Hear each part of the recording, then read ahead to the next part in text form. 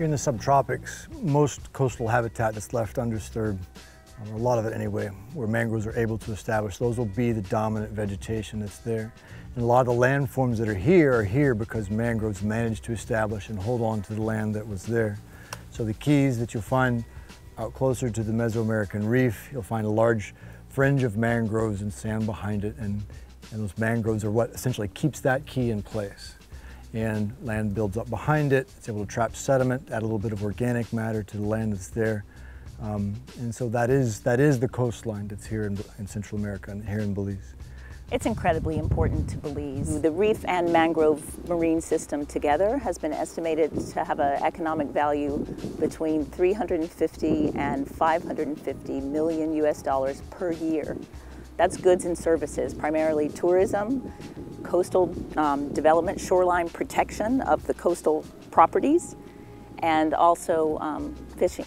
So those three services, it's just incredible. On top of that, it provides important habitat for wildlife, for birds, for fish, for invertebrates, and those help drive things like fisheries and other sorts of ecosystem services that are here in Belize. So well, they're a critical habitat. They've been identified as a critical habitat by most of the conservation organizations that are here. The fishers recognize from long-term experience that with the mangroves they get the fish, and they recognize also that the mangroves protect their shoreline and keep it intact for things like hurricanes and tropical storms that come in and threaten the ability of this peninsula to even remain here.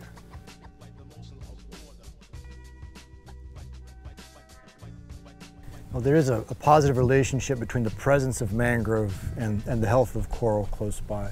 I mean, if mangroves are holding down the sediments, they're preventing those sediments from being resuspended in the waves and then settling back on top of the coral. So that is an important dynamic there. Seagrasses are also very important for that process. As you know, there's a tremendous link, strong link between healthy mangroves and the health of the reef, and the health of fish populations on the reefs, because so many of the reef fish species actually have their juvenile stages in the mangroves. So if we lose the mangroves, we're really affecting the reef that way as well.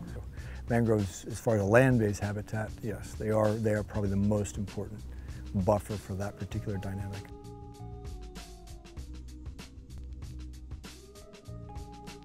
One of the biggest threats we've been seeing so far to mangroves in Belize has been, I believe, tourism development. Uncontrolled coastal development. It's been a lot of resorts, casinos, retirement homes, condos, and so that's what we've been seeing as our biggest threats. Just pretty much tourism development has taken over, and with that, you can't seem to find enough shoreline or enough beachfront, and therefore people are creating their own beachfront. And when they try to do this, their only option is to remove what's naturally there, and what's naturally there is the mangrove forest. Globally, there's been quite a bit of mangrove removal associated with shrimp farming. Mangrove has been filled in, and the ponds have been used to raise shrimp, and the mangroves gradually die out from inside those ponds. But here in Belize, that hasn't occurred, and there's been minimal mangrove removal associated with shrimp farming. So in general, Belize has good mangrove laws. Most of the major industries have tried to avoid impacting them, and really I think that far at the top of the list is development and tourism. So we have a pretty good situation here in terms of a lot of the stressors that other countries would see.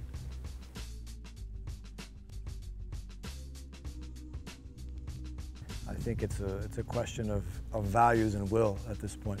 What do you value, and do you have the will to retain that or keep that?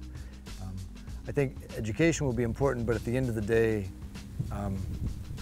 it's a classic trade-off, I think, between short-term and long-term value. And so that's where the balance we're trying to strike of saying, okay, well, let's look at the areas that are better suited to development and only develop those areas and not some of the low-lying mangrove areas that are important for fisheries, coastal protection, flood control, that sort of thing. The sales that Adrian's discussing, well, can you get the buck now and sell the piece of land now? versus what will this property look like in 100 years after it's been hit by a hurricane a couple of times, and you know, what will the value of the natural resources offshore be? What will the value of this place be when the sea levels come up half a meter or a quarter of a meter or something like that? I mean, that discussion is a discussion that's going on all over the world over a range of issues, and we're finding out right now, you know, who's going to win that debate. It's going to take a lot of foresight and a lot of wisdom, I think, to choose the long-range option over the short-range option.